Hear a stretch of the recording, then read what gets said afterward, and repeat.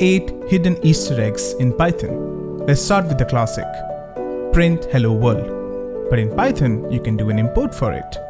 Now let's try this import. Look at this beautiful poem. This is called the Zen of Python, the philosophy of how the language should be designed. This is also pep number 20. There are supposed to be 20 lines in here, but only 19 have been written so far, perhaps leaving one for the programmer. Let's fly. Let's try understanding love with Python. Is love true? No. Is love false then? No. Love is neither true nor false. Well, love is just love then. What a beautiful life lesson. This one is for you C++ programmers. Will Python ever get braces? Not a chance. Let's go back to the Zen again.